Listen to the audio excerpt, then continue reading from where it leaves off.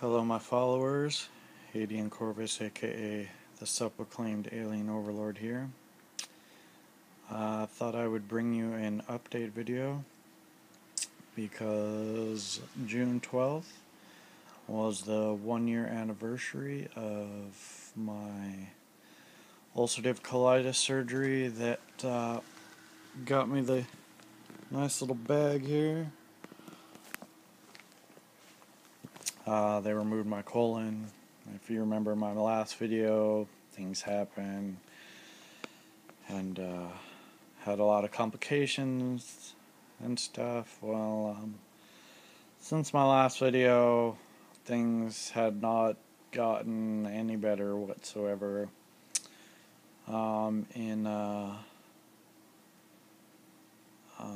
March, I ended up going to the hospital one day every week in March, and then the first week in June I ended up going 4 times in 1 week due to lots of pain and dehydration. And every time, the ER would just look over me, give me shots of pain meds, and then kick me out and set me on my way.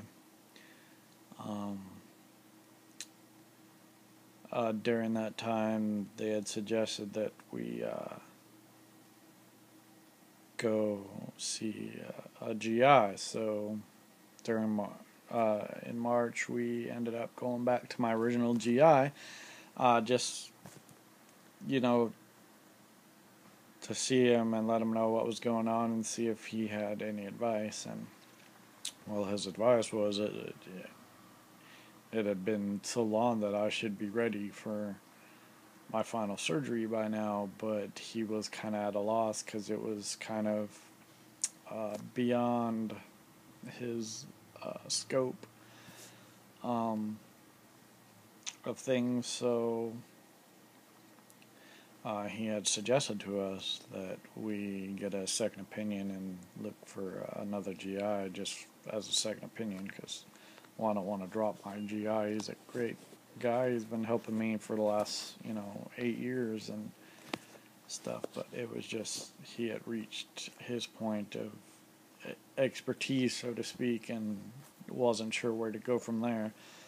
So we did just that, and we got set up with another GI, and this time we took a GI out of the hospital where all the operations was from, and it was going to be like a 1.5 month wait, so we waited for that. Well, in April, I went to the hospital 4 times in 1 week, and in April, my visit with the new GI was supposed to happen. So finally, on my last ER visit, on my 4th ER visit in a week, we actually went up to the hospital where everything was, and they finally looked over all my records of me keep going to the ER, and finally someone said, okay, let's just admit him and look him over then, and they ended up admitting me I was in the hospital for like 10 days. So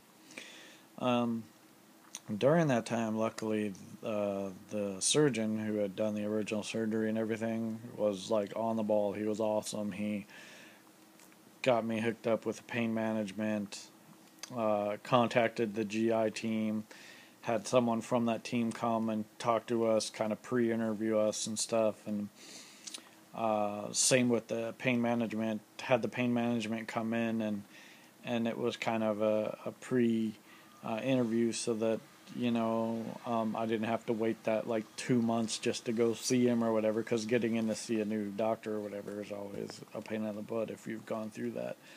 No, it's always like a long wait. So the surgeon was on the ball, but during that time they did a bunch of tests, upped my dosages and a bunch of meds because I would just dehydrate so fast and stuff, and for the most part all that seems to be working. So everything was set when I got out of the hospital, that I had my GI appointment coming up in like another week from when I got discharged, and then I had my first appointment with my pain management. Well, I went to my pain management and everything was great, and they got me on a regimen of pain meds, which has been working great for my normal pain, so that's good. My output is still really watery and stuff, and I do get dehydrated, but I haven't really been back to the ER since, but some other stuff has happened since then, and I'll explain here in a second. So, at the end of the visit with the pain management, and everybody knew that I had all these appointments coming up, and in fact, the pain management doctor's like, "Yep, and yeah, you have that appointment with the GI here in a couple days, so hopefully everything goes well with that." Well, when they went to print out my schedule, my appointment wasn't on there. And it's weird because everybody knew that I had this appointment, but yet the schedule said I didn't. And we contacted the office, and it looked like somebody had deleted my appointment. So we called them to find out what happened and to get an appointment scheduled, and they wanted us to wait another month and a half, and we're like, no, we had this scheduled, somebody deleted it, we want it back. Well, little did we know the person that we talked to was the person that deleted it. So finally they, after going over their head, and we still don't know this is the lady that deleted it, we went over their head and talked to the surgeon's operator, and she talked to her boss, and they got us all scheduled. And actually, I got in 2 days before my original appointment, which was great. So we finally talked to this new GI, and his nurse just happened to be the lady that deleted everything, and we didn't know that. Well, she must have been angry at us for getting her in trouble. So we saw the GI, and he decided he wants to run a scope down the throat just to check things out, see how things are going. And so when he left after doing his little interview and checking me over and stuff, and he left, and the nurse came back in to schedule the procedure for the scope. She sat there, typed at her computer, told us what dates were available. We told her what dates we'd be available. She said, okay, we got everything scheduled. She said, all right, you're all set. They'll send the paperwork in the mail, and a couple days ahead, the anesthesia team would call us to go over my meds. Now, it's nothing new. We already, knew how this went, because it's the same with the surgeon. The surgeon does the same thing. The paperwork comes in the mail and all that. So we were used to it. We didn't think anything was wrong, so we left. A couple days before the operation was to take place, we got word because we hadn't received the paperwork and no one had called. So I looked online on the MyChart thing that they have set up through the hospital to find out that nothing is scheduled. So this lady not only deleted my original appointment, but she never scheduled me for my scopes, which messed everything up, because my anticoagulation clinic, we had to bridge my medication, and I had to start taking shots just for the operation and everything, and I was set for so many days, before and after, and this screwed everything up. So luckily, when we called to complain, we didn't talk to this lady, we talked to somebody else, and she scheduled us for like a week later. So, but it screwed everything up with my blood clot appointments, and I had to take more shots and stuff for a longer period of time and stuff. So, kind of messed everything up, and we weren't happy. Now, unfortunately, we haven't had time to complain about any of this, but that's besides the point. So, because more bad stuff has happened since then, and that's the least of our problem. So everything went great. we got the paperwork in the mail. The anesthesia team called us, went through my meds, and we were all set up for, it was May 7th was this new appointment for the scope. But the day before, the doctor called and said he wanted to add 2 more scopes. And the first scope he added was through the rear end to see how the J pouch was forming, because my original surgery was the removal of the colon to form a J pouch, which is an artificial colon, which is kind of like a normal procedure for most ulcerative colitis patients when they've gone through all the meds and nothing has worked. It's supposed to be a couple operation procedure, 3 months tops, after the J pouch is formed and everything, and everything gets hooked back up, and so you have a functioning artificial colon to, and everything, and no more ulcerative colitis. But for me, my body has been through so much, and if you remember my last video, with everything that had been going on,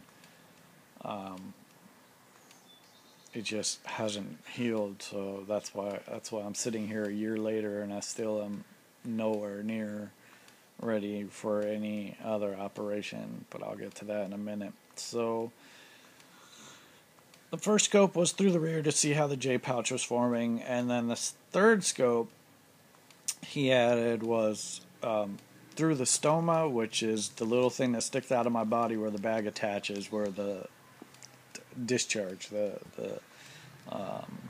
poop, so to speak, comes out, right, and empties into the bag. I never heard of that. That seemed kind of weird. Never heard of anybody having a scope through there, but okay, well, whatever. So get there on the 7th.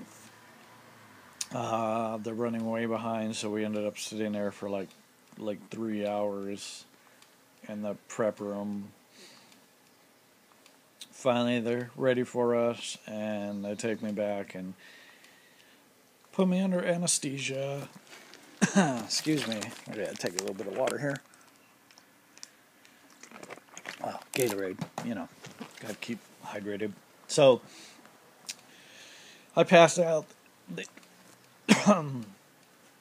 They do their scopes, and I come out. I finally wake up a couple hours later, and I am in dying pain, just pain you wouldn't believe, and it's not from my normal abdomen stuff, it's from my stoma. I don't know what's going on. They ended up giving me nearly 10 milligrams of Dilaudid, and Dilaudid is pretty powerful stuff through the IV, and it pretty much did nothing for me. So they ended up keeping me in the hospital overnight.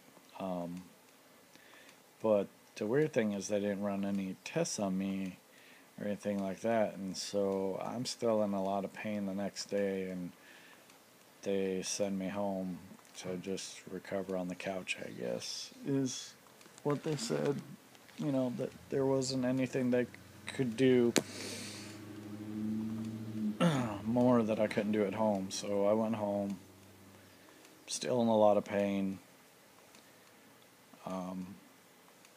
2 weeks later, it's morning time, I wake up, and I'm just still in tons of pain, just in my stoma area. And, well, before that, while I'm in the hospital, the guy who did the scope come to check up on me, and that's kind of weird. I never seen a scope doctor check up on a patient before, and that was weird. But the new GI also came in, and his words to me were, medically, there's nothing else he could do. There wasn't any medications he could put me on to help me, because I'm not healing right, and I'm having a lot of mucus discharge through the rectum, which keeps me running to the bathroom a lot and having accidents at night, and it sucks. It's like I have ulcerative colitis still and still have my colon. So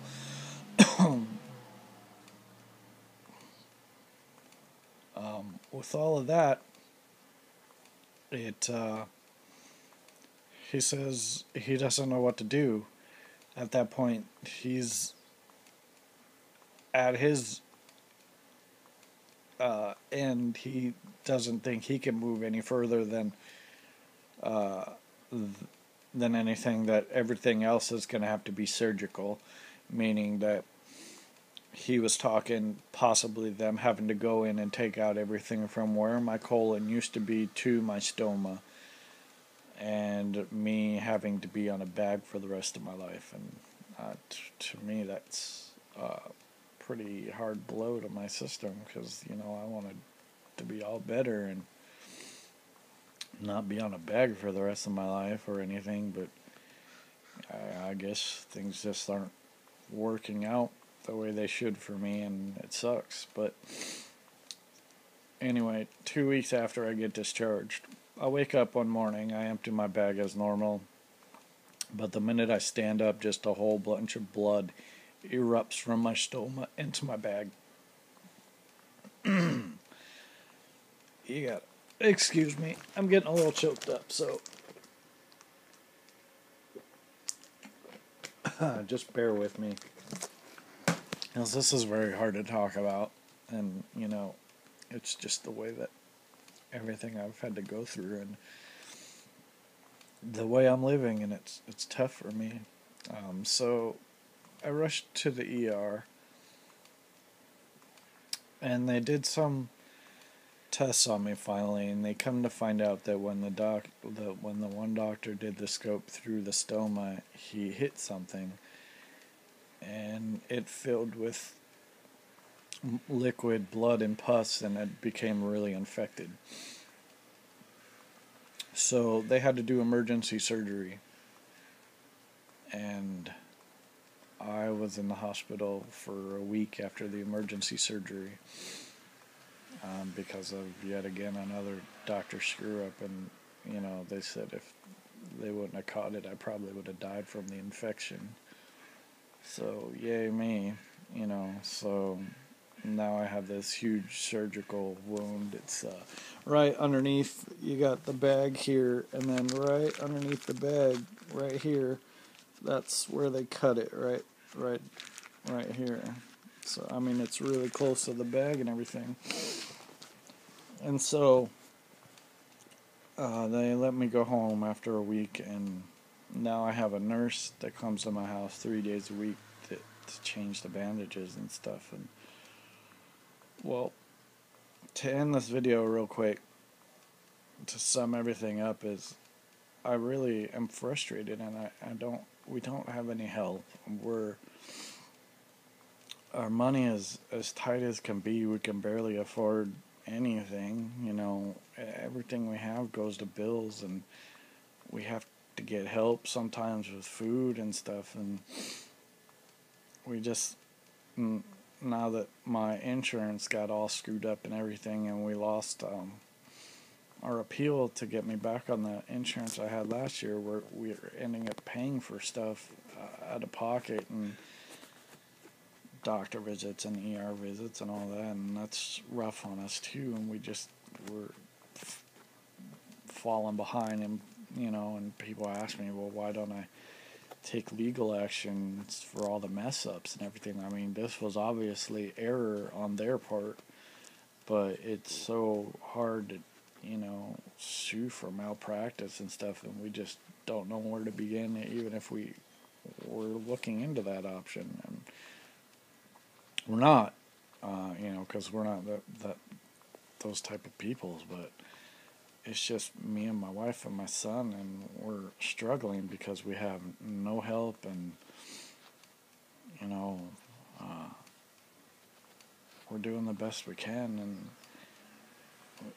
we keep asking for help, and we're just frustrated. We need an advocate to help us. But as far as my sickness goes, we're really at an end. We don't know where we're gonna go from here, and it's all up to the surgeon now, I guess. But he doesn't really have a game plan as of yet either, and I don't know what to do, and we don't know how things are going. It's really depressing and hard on my wife and hard on my son and especially hard on me. Just have to live day by day and just kind of go from there. So, I'd like to apologize to anybody that's been following my channel for, me not putting any videos up lately, because with everything I've gone through, I just haven't been able to sit at my computer and play or anything. I'm taking this video on my iPad right now, just so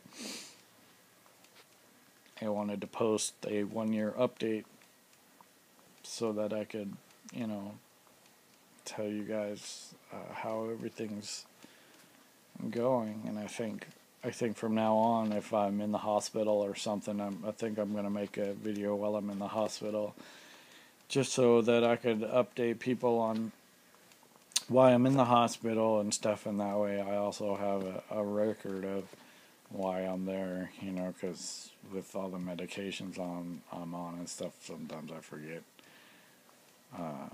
what's going on and stuff. So, but anyway, thank you all for watching this video, and I hope you guys all have a good weekend, and happy Father's Day to all the fathers out there. I just had my 39th birthday a couple weeks ago, and that